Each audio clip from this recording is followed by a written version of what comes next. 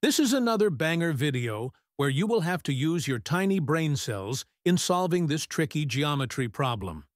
We have a quadrilateral ABCD, where angle DAB is 90 degrees, then angle ABC is 150 degrees, and angle ADC is labeled as X. We are also given that sides DA, AB, and BC are all equal to each other. Using only this much information, we need to find the value of X. So, can you solve it? Okay, in order to solve this problem, we will think out of the box, and we will first extend line AB like this, and then we will draw another line, which will be perpendicular to line AB from point C like this. Let us call the intersection point as M. Tell me what will be the value of angle CBM.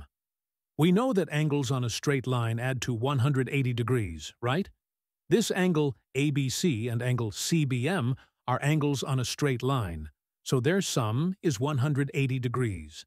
Angle CBM must be 180 minus 150 or 30 degrees. Now, since triangle CMB is a right triangle and angle CBM is 30 degrees, therefore angle BCM must be equal to 60 degrees, and hence triangle CMB is a 30, 60, 90 right triangle.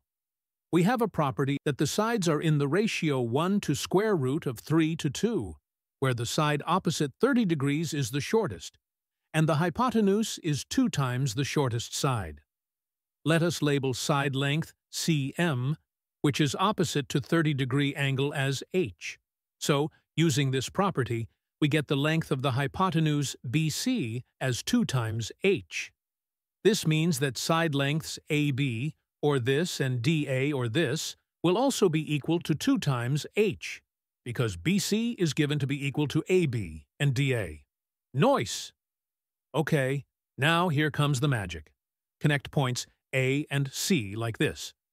What can you say about the triangle ABC? Since sides AB and BC are equal, triangle ABC is an isosceles triangle. We already know angle ABC is 150 degrees, so the other two angles must be equal. Now their sum will be equal to 30 degrees because we know that all angles in a triangle add up to 180 degrees. Therefore, each of these angles is equal to 30 over 2 or 15 degrees. Next, consider the angle DAB, which we know is 90 degrees. But angle DAB equals angle DAC plus angle BAC. So, we get 90 equals angle DAC plus 15 degrees, angle DAC equals 75 degrees. Finally, drop a perpendicular from point C to side DA like this, and call this point as N. What do you think will be the length of piece AN? Look properly.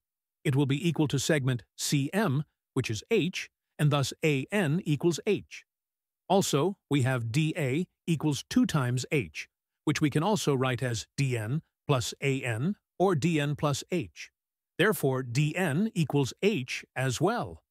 Now tell me, what can we say about triangles DNC and ANC? First, both triangles share the side CN, so that's one pair of equal sides. Second, we already saw that DN and AN are both equal to H, so that's the second pair of equal sides.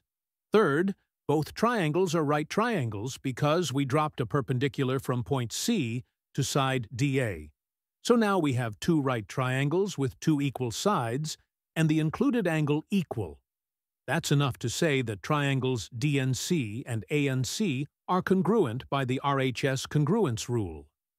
Since these triangles are congruent, their corresponding angles will also be equal.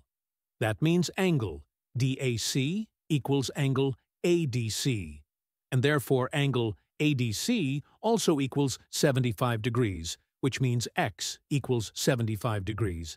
And that's it. This is our final answer. If you enjoyed this video, please don't forget to like, share, and subscribe to our channel. Also, you can support my channel by joining our community and becoming a member. So good!